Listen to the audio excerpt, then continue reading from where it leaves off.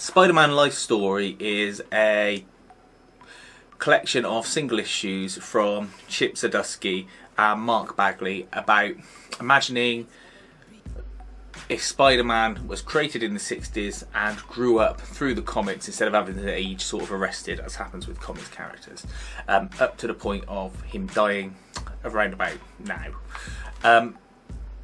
It comprises a collection of 6 issues and goes from the 60s to the 10s. And the first thing to get out of the way is just the quality of the trade. This, I think, is meant to be a sort of prestige Spider-Man story, and it is, but the quality of this trade is not very good.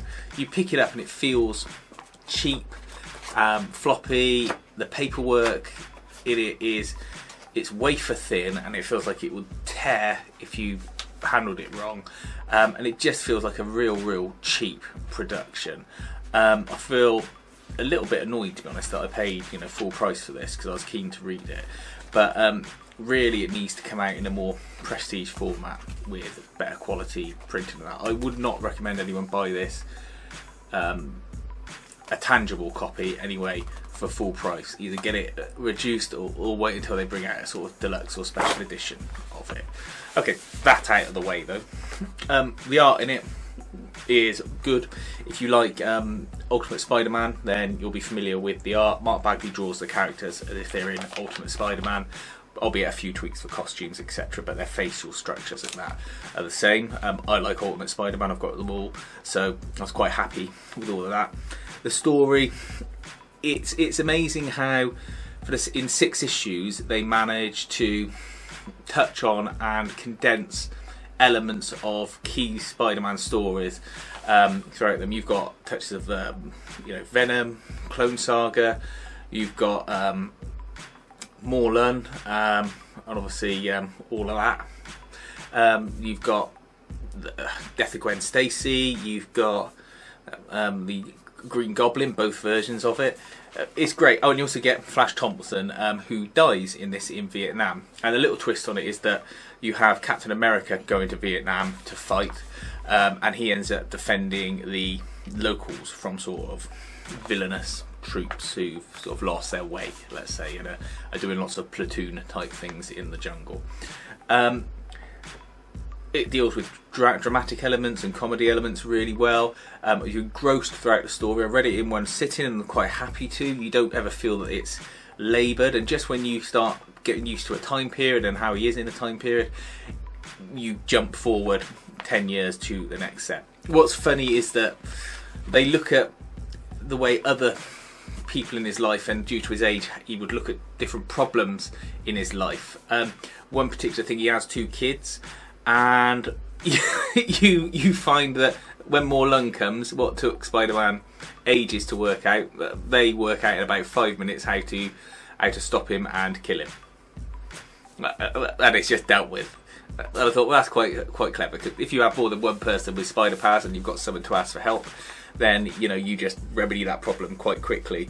Whereas, of course, Spider-Man wouldn't probably have asked for much help, and he'd try and deal with it on his own because he feels he's got his responsibility in that.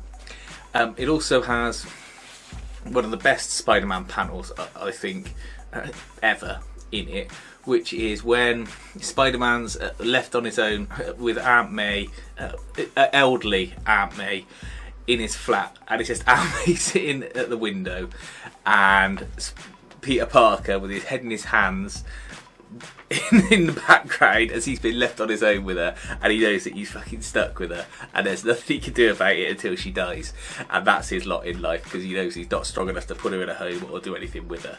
And it's both sad and humorous as well, because it totally sums up all the problems of Peter Parker in one go, and it's just wonderfully done. I watched it, I looked at the picture and I just thought, yeah, it's both it's a perfect thing of Peter Parker's problems. It has a good ending to it. It's a very sad ending. It upset me at the end of the book, which is unusual, and I suppose only just goes to show that it makes you involved because you've seen this person's story all the way through their life. It's a little bit like that sequence in Up, where you see their whole life play out to the death of obviously the chap's wife. This is similar, but in an entire story format. You follow him through his life and up until his death, and you just feel in touch with the characters and you feel sad.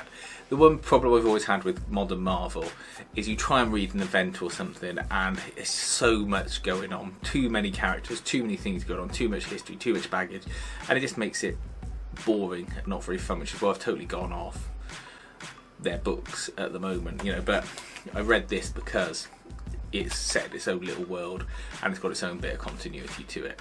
Definitely worth reading if you see it cheap in the sales for digital. I say pick it up. If you can get a cheaper copy, then sort of, well, just any discount off the sort of standard trade price, do it, because you'll see if when you get the trade you won't be very happy with it. If you can pick it up second hand somewhere, or from a sort of used bookseller, World of Books or something like that, then it's worth getting it. But definitely worth reading at some point, but like I say, just not worth paying the full cover price for, due to the lack of quality in the production.